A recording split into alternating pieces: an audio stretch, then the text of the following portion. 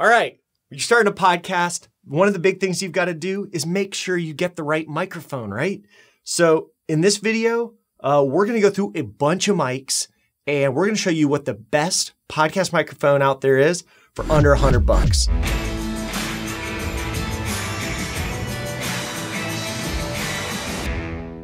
All right, so one of the first criteria we're going to use is I want you to get a dynamic microphone. So there's two main kinds of microphones. We've got dynamic mics and condenser mics. The thing about condenser mics is they're really, really good. They pick up a lot of nuance in your voice.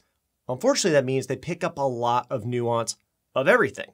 So if you're not in a treated environment like I'm in right now, you actually will get a lot of background noise. And most podcasters, that's a really bad setup because we're recording at home, not the perfect environment. So we're gonna get all the condenser mics out of here.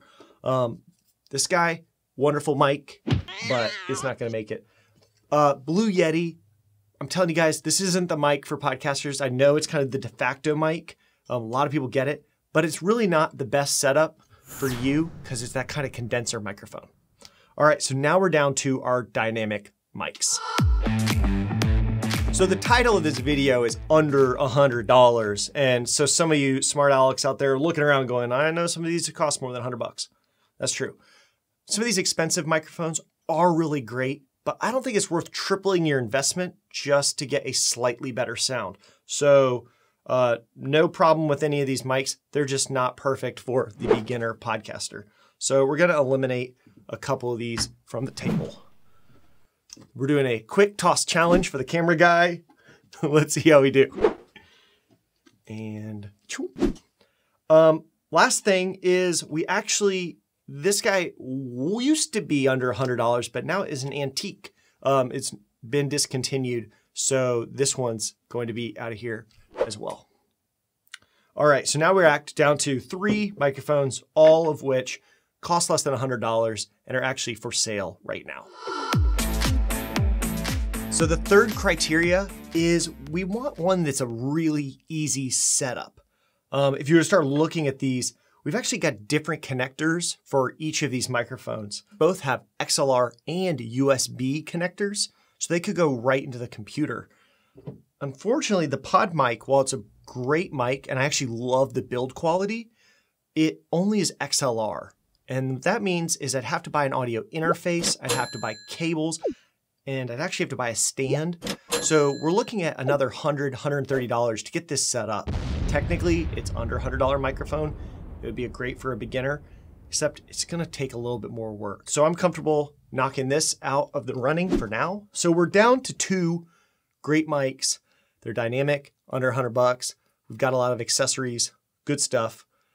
Samson Q2U versus the Audio-Technica ATR 2100X. So the first round, accessories. What came in the box when we've actually bought these guys? ATR 2100, very nice. I like this a lot. They included 2 different USB cables. One's the USB-C, if you've got a newer computer, and USB-A cable. I like that. You've got both options. It's also got the XLR. If you ever upgrade to that system, you're covered. The stand, it's cool. Fans of the movies Transformers will like it, I guess, because it folds up, but it's kind of cheap, man. And when I watched other videos, I actually saw somewhere it broke. I think that this is not a great stand. Samson Q2U got the same XLR cable, so those are kind of equivalent.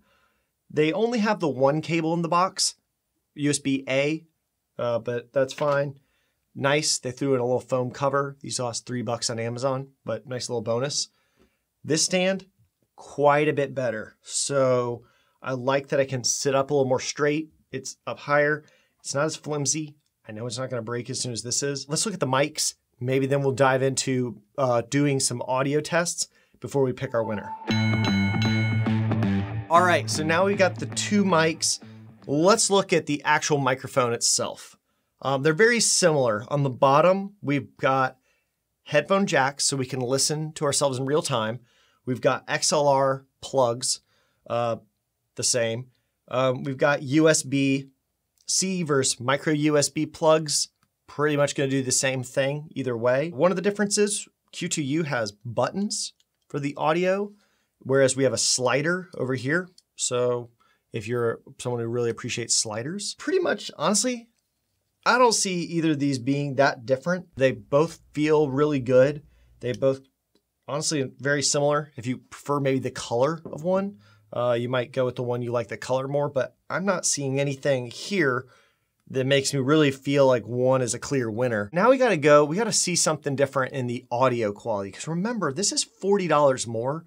I'm holding this to a higher standard and I haven't seen anything yet that makes me think this is worth another 40 bucks.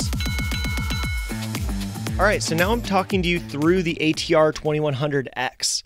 We've set this up, we've taken the shotgun mic off, so everything you're hearing is coming from this microphone. I went ahead and put the $3 foam cover on there. I didn't want this mic to be at a disadvantage without it. I'm gonna just kind of roll as if I was recording one of the podcasts I'm on. It's called Buzzcast. It's about the podcasting industry. Welcome back to Buzzcast. This is Albin. I'm here with Kevin and Travis, like always. Today we're talking all things podcasting. All right, sounds pretty good. Let's compare it to the Q2U. All right, the Samson Q2U. So let's do that same intro that we just did. We'll just do it for this mic. All right, welcome back to Buzzcast. This is Albin. I'm here with Kevin and Travis, and we're going to be talking all things podcasting. All right, similar sound. That sounded pretty good. I like it. One big difference, again, I don't mean to harp so much on one bad stand, but being at a higher level, my chest does feel a little bit more opened up. I don't feel as awkward. I like talking into this mic more. So now I'm going to go listen to those recordings I just did, really dive into how they sound different, and then we'll be back with our final recommendation.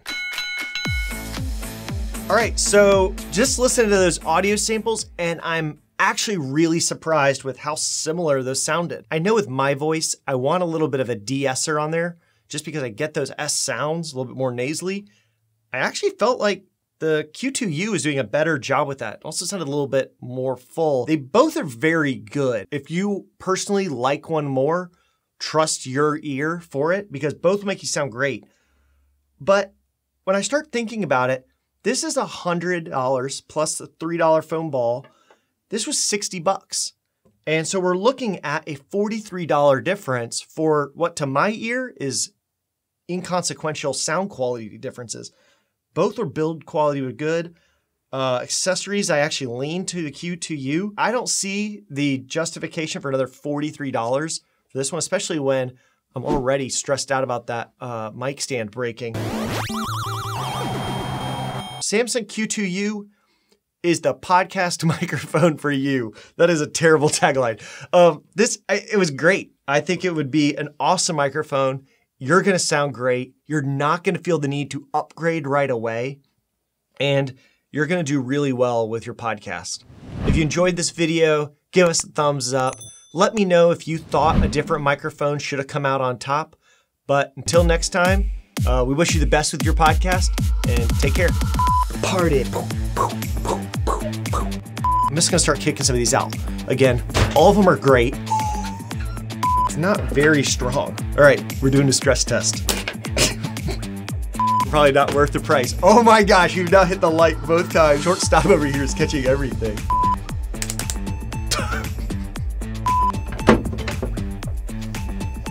So I'm not thinking this stand is as good as